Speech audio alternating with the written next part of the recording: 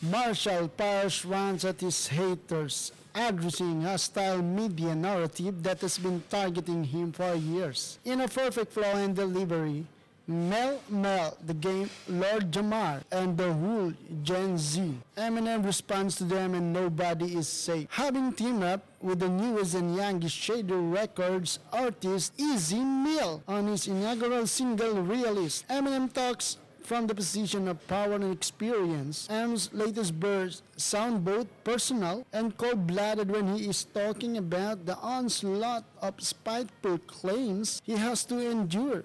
Shady talks to some old hip-hop heads to the younger generation, showing them the flaws of their way. It feels like Eminem goes down the list of the most often repeated offenses and deals with them one by one, starting with the most persistent one that says that Ems is only successful because of his skin color. M sees it differently. He feels that his race sets him aside and doesn't allow people to judge him solely by skills and talent. This would be the burst. Being white ain't why they put me at a top 5. It's why they can't put me at 1. The next is the old claim that they don't play Eminem in the club, hood, or locker room, etc.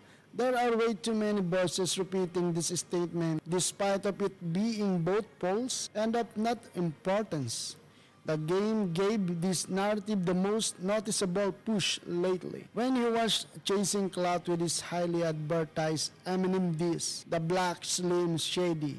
The real Slim Shady drives a nail in the head of this talk. And that is the only retort is I'm not played with the clubs, motherfucker, put a cork in it. Only reason they still play our shit in the clubs is cause you still perform in them. Back to the discussion around Marshall's and where it places him in the culture and addresses. The statement that Lord Jamar made several years ago, providing my M's haters with ammunition. Eminem is a guest in the house of hip-hop. Many hip-hop giants debunk this standpoint since Eminem himself has never claimed to not be a guest there. He never said that the house belongs to him, but the role he played in making this house big and respected should not be overlooked, and that's exactly what M says.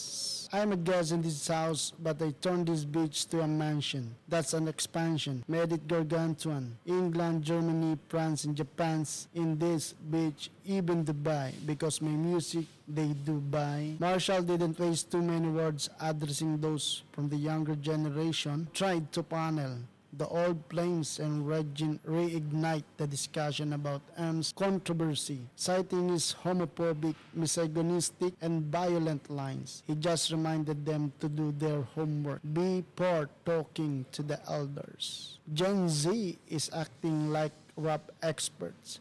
Zip up your gaps and close your mouths. Bitch, you ain't been on this planet long enough to tell me how rap's supposed to sound. And finally, the most recent attack on Eminem that media amplified. Another job from Mel where he again attributes Marshall's career achievements to his race. M shows respect to the group that propelled hip-hop to new heights back then, yet he mocks Mel who spends much more time in the gym than in the studio. Shout to the Furious 5 and Grandmaster Flash. But boy, this someone who really is furious. Stay out his path, his right. Avoid and I'll be the last to toy with a juice head whose brain is like half destroyed, like a meteor hit it. Well, there went Mel. We lost his ass 2 rides. Eminem finishes his verse with another supersonic speed section as many fans dreaded. However, I felt organic and definitely amplified the energy of the verse, so even doubtful followers admitted that it worked together well. So, what's your opinion on Eminem's latest track, Lodi? So, Pinibloggers in Kuwait 2.0, Rap Some Still, Palaboy, OFW, Brian and Julius, please subscribe. This is your homeboy Palaboy regarding with this track to Eminem haters. So thank you guys.